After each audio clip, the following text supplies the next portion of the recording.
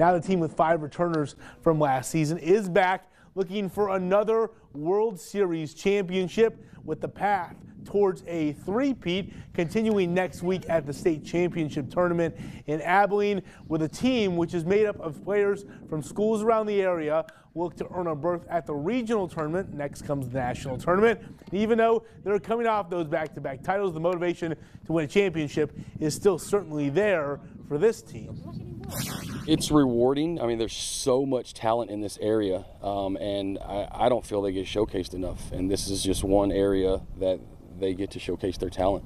Just know that they're here every morning ready to experience this. This morning there were 6 girls here 30 minutes before everyone else was that we were supposed to be here. So just seeing things like that lets me know like where their mindsets are. There's a lot of returners coming back, but it's going to be cool to play with a few new girls and get to watch them experience this too. We don't all go to the same school, so you get to play with people outside of your school district and see people of like different levels of softball and how they learn and stuff like that.